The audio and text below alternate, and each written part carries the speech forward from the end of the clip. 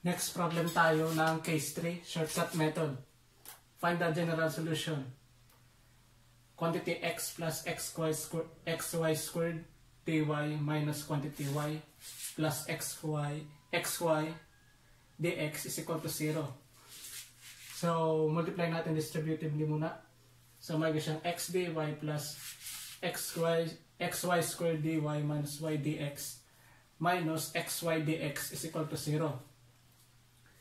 So, pag ganyan may minus, so hint yan na derivative of a quotient.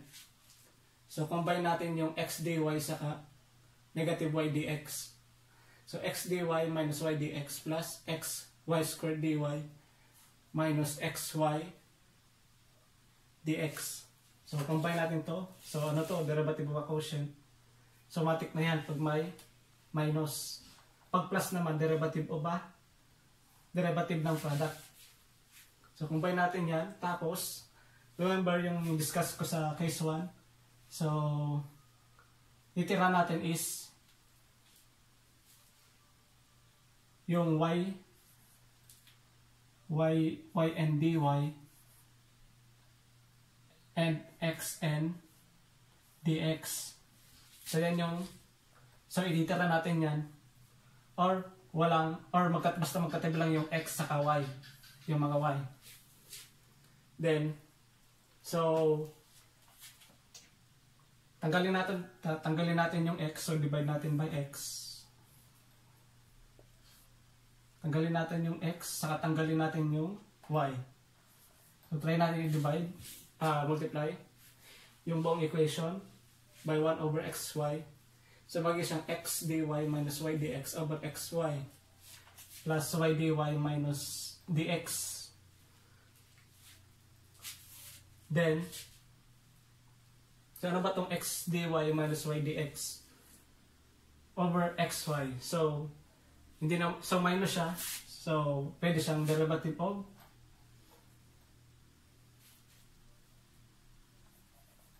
derivative ng y over x.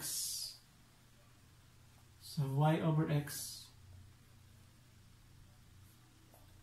So, magiging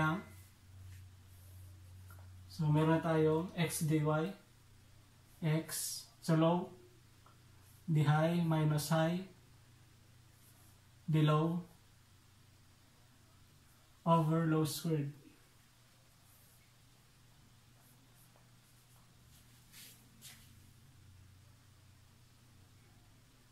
Then, so hindi natin nakuha siya. So, ano pa yung may derivative of a quotient? So, pwedeng du over u. So, ln u. So, pwede siya maging, remember, ln u.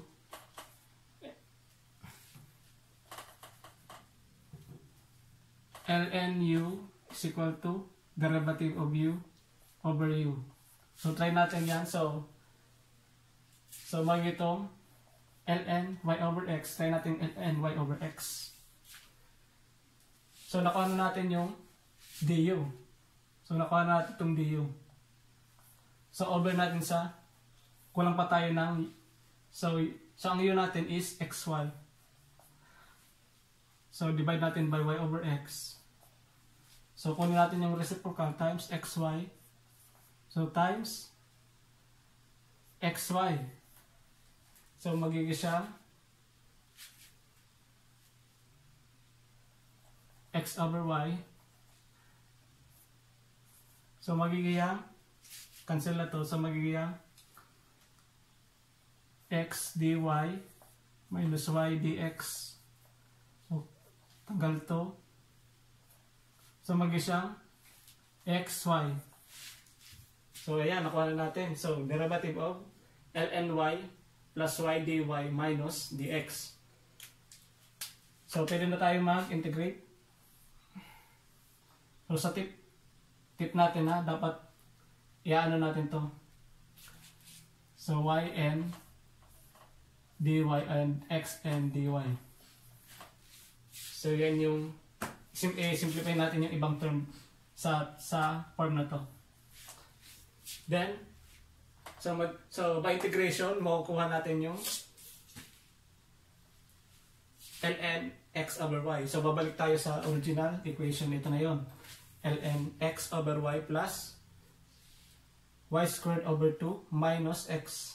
So derivative of integral of power. So then pwede natin further simplify by multiplying the equation by 2. So magigitong 2 ln x over y. So by rules of logarithm, magiging siyang exponent. So magiging siyang x over y squared plus, so cancel to, plus y squared minus 2x is equal to 2c. Yung 2c pwede yan maging c. C na lang din yan. So yan na yung final answer. So yan yung case 3 natin. So pwedeng derivative of a quotient or ln ng quotient.